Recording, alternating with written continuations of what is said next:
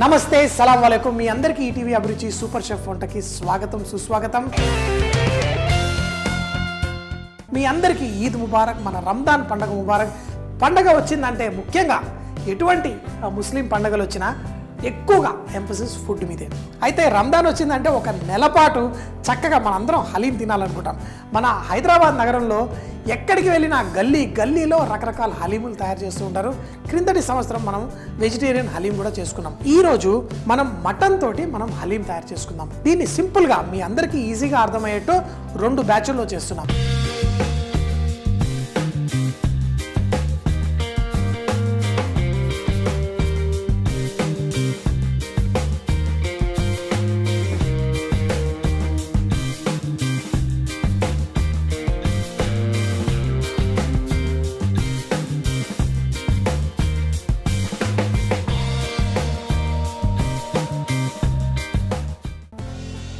ఒక 3-4 చెంచాల నెయ్యి వేసాం ఇది స్వచ్ఛమైన నెయ్యి ఇందులో నెయ్యి వేడెక్కుతున్నప్పుడు ఇందులో మటన్ ముక్కలు వేసేసి చాలా సింపుల్గా అంటే మరీ రెస్టారెంట్ స్టైల్ కాదు మన ఇంట్లో స్టైల్లో అంతకంటే మంచి టేస్ట్ వచ్చే విధంగా చేయడం కోసం అన్నిటినీ కుక్కర్లో వేసేస్తున్నాం ఎందుకంటే ఇది రెడీ అయిన తర్వాత మటన్ ఉడికిందా లేదా కాదు మటన్ ముక్కలు కనిపిస్తే అది హలీం కాదు దీన్ని మంచిగా నీళ్లు పోసేసి సాధారణంగా మనం మటన్ కుక్ చేసుకోవడానికి 4 విజిల్లు పెట్టుకుంటాం ఇది మాత్రం ఒక 15 విజిల్లు వరకు నేను పెట్టి కుక్ చేసుకుంటా ఎందుకు మటన్ కరిగిపోవాలి నలిగిపోవాలి కుక్కర్ మూత పెడుతున్నాను ఎప్పుడైనా కానీ మనం వేడి అంటే కింద వేడెక్కిన తర్వాత పెట్టేటప్పుడు మన విజిల్ని లైట్గా ఇలా లేపాలి ఎందుకంటే అందులో ప్రెషర్ బిల్డ్ అవుతుంది తీసేసి ఇటు పక్కన మన మటన్ కుక్ అవుతుంది చెప్పాను కదా 2 స్టెప్పుల్లో చేస్తాను ఇక్కడ మరో స్టెప్ ఈ స్టెప్లో మనం రకరకాల పప్పులు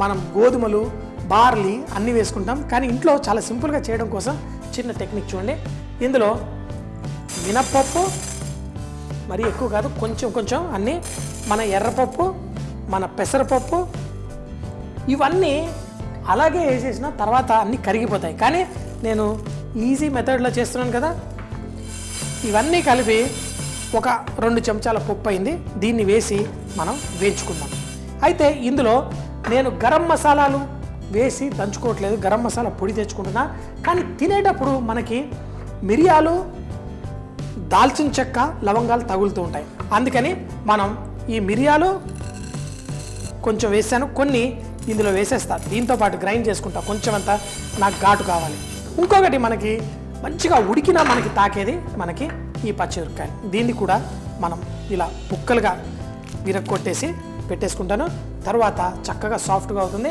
ఇందులో మనం మన యాలకులు ఈ మిరియాలు ఇది వేసి దీన్ని పొడి చేసుకోవడం వల్ల మనకి మంచి ఆ కుకింగ్ చాలా ఫాస్ట్గా అవుతుంది ఇందులో కొన్ని నువ్వులు కూడా వేసా మరీ ఎక్కువ కాదు కొంచెం మన షాయి జీరా అది కూడా మంచి ఫ్లేవర్ అందజేస్తుంది దాన్ని కూడా వేసేసి స్లోగా దీన్ని మనకి ఆ మంచి సువాసన వచ్చేంత వరకు వీటిని వేయించుకొని తర్వాత మన మిక్సీ జార్లో వేసి పొడి చేసుకోవాలి ఈ పప్పులు మనం చక్కగా మన మిరియాలు కూడా కొన్ని వేసాను కొన్ని నువ్వులు కూడా వేసాను అయితే దీనివల్ల మనకి ఆ కన్సిస్టెన్సీ చక్కగా వస్తుంది చూడండి వీటన్నిటిని మిక్సీ జార్లో వేసాను మనకి ఓట్స్ ఎంతసేపు ఓట్స్ మనం 10 నిమిషాలు వేడి నీళ్ళలో ఉడికిస్తేనే అది లైలాగా అయిపోతుంది సో దీన్ని అవన్నీ అక్కర్లేదు దీన్ని మన ఈ పప్పుని వేడి చేసి తర్వాత మన ఈ హలీం చేయడం కోసం చక్కగా మన బిర్యానీ హాండి తీసుకొని దీని హలీం తయారు చేసేసుకుందాం సో ముందు దీన్ని పొడి చేసి దీన్ని ఎలా తయారు చేయాలో చూడండి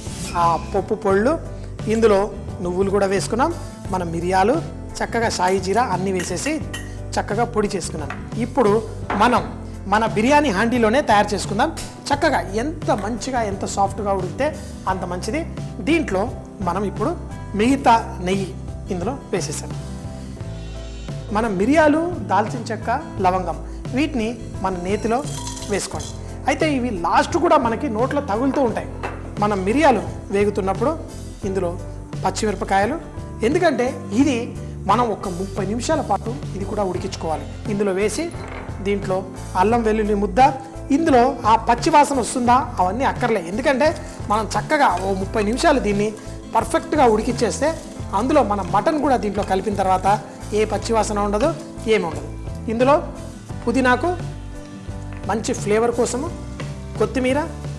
ఇవి వాళ్ళు తయారు చేసేటప్పుడు చూసేటప్పుడు ఆ పుదీనా కోసి వేసేస్తూ ఉంటారు. మనమైతే ఇంట్లో చక్కగా శుభ్రంగా మనం చక్కగా చేసుకుంటాం కాబట్టి మనకు ఆ మంచి సాటిస్ఫాక్షన్. ఇప్పుడు మన ఓట్స్ ఉంది, మన గోధుమ పిండి ఉంది, మనకి ఈ పప్పుల పొడి ఉంది. అన్నిటినీ ఇందులో వేసేసుకోండి. చూడండి, పప్పుల పొళ్ళు, గోధుమల్ని చక్కగా వాటిని నానబెట్టి దంచి వేస్తారు.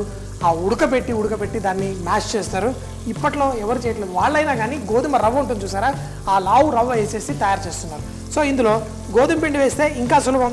ఒక చెంచాడు వేసా, ఇందులో ఓట్స్ వీటిని కూడా వేసా. ఇప్పుడు ఇదంతా కలిపి మనకి సగం కంటే ఎక్కువ నీళ్లు పోసేసి మనం స్లోగా మరగనిద్దాం. ఇందులో కారపొడి, అలాగే మనకు కొంచెం ఈ గరం మసాలా, దీంట్లో నీళ్లు. ఇది మనకి ఉడికి అందులో మనకి ఓట్స్ కూడా మనకి కనబడకుండా అయిపోతుంది. ఒక జగ్గడు నీళ్లు ఇందులో వేసా. అలాగే దీంట్లో మనం పెరుగు కూడా, ఆ పెరుగు కూడా మంచి ఫ్లేవర్ని అందచేస్తుంది. ఇంకా ఉప్పు వేయలేదు, మటన్లో వేయలేదు, ఇందులో వేయలేదు. కానీ అసలైన ఫ్లేవర్ ఇచ్చేది మన ఉల్లిపాయలు బ్రౌన్గా చేసింది. అయితే మీరు చూస్తూ ఉంటారు, జీడిపప్పు ఉల్లిపాయలు కూడా మనం చేసింది నిమ్మకాయతో లాస్ట్లో వేస్తారు. దీంట్లో కొంచెం ఈ ఉల్లిపాయలు ఈ మాత్రం వేస్తే చాలు. ఈరోజు చక్కగా తయారు చేసి మా ఇంట్లో అందరికీ తీసుకెళ్ళి పెడతాం. ఉప్పు ఇప్పటిదాకా వేయలేదు కదా, ఉప్పు కూడా ఇందులో వేసేస్తాం. దీన్ని ఎందుకు ఈజీ హలీం ఇంట్లో చేసుకునే విధంగా సింపుల్గా మనం తయారు చేసుకున్నాం. ఈ మటన్ ఒక 15 విజిల్లు వచ్చిన తర్వాత దాన్ని తీసి ఉప్పు గుత్తితోటే చక్కగా ఇలా మ్యాష్ చేసేసి దాన్ని ఇందులో వేసి మరొక 10 నిమిషాలు కుక్ చేస్తే మన హలీం రెడీ. దీన్ని అంతా కుక్ చేసుకునేసరికి చూడండి, ఇప్పుడు ఇది చూడటానికే హలీంలా తయారైపోయింది. చూడండి, చూడటానికి హలీంలా తయారైంది కదా, కానీ ఇందులో ఏం పడాలి? అసలు సువాసన, మనకు అసలైన రుచి మన మటన్. సో దీంట్లో మటన్ ముక్కలన్నీ ఒక పక్కన ఉడికిపోయినాయి, కానీ దీంట్లో ఆ మటన్ ముక్కలు వేయను, కేవలం దాంట్లో ఉన్న ఆ నీళ్ళని మాత్రమే ఇక్కడ వేసుకుంటాను. వేసి ఇప్పుడు దీంట్లో అద్భుతమైన రుచి, దీన్ని ఉడికిస్తూ తీసుకొస్తాను. ఈ గుజ్జు తయారైన దాంట్లో వేసాను. ఇప్పుడు ఈ మటన్ మనకి చాలా సాఫ్ట్గా, చూడండి ఇలా అంటే ఎలా ఊడిపోతుందో, దీన్ని పప్పు గిద్దతోటి ఇలా దంచేసి అప్పుడు ఇందులో వేసుకున్నాం. ఆహా, ఇందులో ఆ మటన్ ఆ నీళ్లు పోసేసరికి చక్కగా వచ్చేసింది. ఇప్పుడు ఈ పప్పు గిద్దతోటి మన ఈ మటన్ చక్కగా ఆ బోన్స్ అన్నీ కూడా సాఫ్ట్గా ఉంది. దీన్ని చూడండి, ఈ విధంగా దీన్ని ఇలా దంచేసి మనం వేసేసుకుందాం. పప్పు గిద్ద వేసి చక్కగా దీన్ని దంచేసాను. దీంట్లో ఉన్న ఆ మటన్ చూడండి అంత సాఫ్ట్గా నలిగిపోయింది. కాకపోతే ఇందులో వేసిన తర్వాత ఇంకొక 15 నిమిషాల పాటు దీన్ని చక్కగా కుక్ చేసేసుకుందాం. హోటల్లో మేము తయారు చేసినప్పుడు హలీం నేర్చుకున్నప్పుడు పెద్ద ఉస్తాదులు ఉంటారన్నమాట, అంటే వాళ్ళు బాగా ఎక్స్పీరియన్స్. ఇందులో మన ఎండిపోయిన గులాబీ పువ్వు రెక్కలు అన్నీ వేసేసి మనం ఇందులో తయారు చేసుకుంటూ ఉంటాం. సో హలీం తయారైపోయింది. మనం దీన్ని కేవలం రుచి కోసం, అంటే దీన్ని అంతా మంచిగా కలిసిపోవడం కోసం ఒక 15 నిమిషాల పాటు దీన్ని కుక్ చేసుకుందాం. దీన్ని ఇటు పక్కన పెట్టేద్దాం, ఇలా ఉడకనియండి. దీంట్లో మరి ఆ మంచి టేస్ట్ రావడం కోసం మరి కొంచెం, అంటే నేను కేవలం నెయ్యి వేసి చేసుకుంటున్నాను, అయినా 1 కప్పు నెయ్యి పట్టేసింది. సగం కప్పు మనం మటన్ అలా ఉడికేటప్పుడు మరి కొంచెం ఇందులో వేసుకుంటాను. దీంతోపాటు బ్రౌన్ ఉల్లిపాయలు ఏవైతే ఉన్నాయో దీనివల్ల దీనికి అసలైన ఫ్లేవర్ వస్తుంది. ఈ బ్రౌన్ ఉల్లిపాయలు మనకి అంత రెడీ అయిన తర్వాత లాస్ట్లో మరి కొంచెం వేసుకుందాం. అయితే తినేటప్పుడు కూడా పైన కొంచెం వేసుకుంటారు, మీకు కావాలంటే అలా కూడా వేసుకోండి. బ్రౌన్ ఉల్లిపాయలు కూడా మంచి టేస్ట్ అందజేస్తుంది. దీంట్లో నాకు జీడిపప్పు కొంచెం ఇష్టం, అక్కడక్కడ తాకుతూ ఉంటే బాగుంటుంది. సో ఇందులో ఆ జీడిపప్పు కొంచెం వేసుకుంటాను. లాస్ట్లో అయిన తర్వాత కప్పులో వేసుకున్నప్పుడు కొంచెం నిమ్మరసం ఇక్కడ ఉడుకుతూ దీనికి మన కొంచెం ఇందాక చూసినప్పుడు కొంచెం పలసగా ఉందా, ఇప్పుడు చూడండి ఇంకా ఉడుకుతూ మంచి కన్సిస్టెన్సీ వచ్చేసింది. రమదాన్ పండగ మరోసారి మీ అందరికీ శుభాకాంక్షలు చెప్పుకుంటూ, ఇంత నాకు ఇష్టమైంది, మా ఇంట్లో వాళ్ళందరికీ ఇష్టమైంది.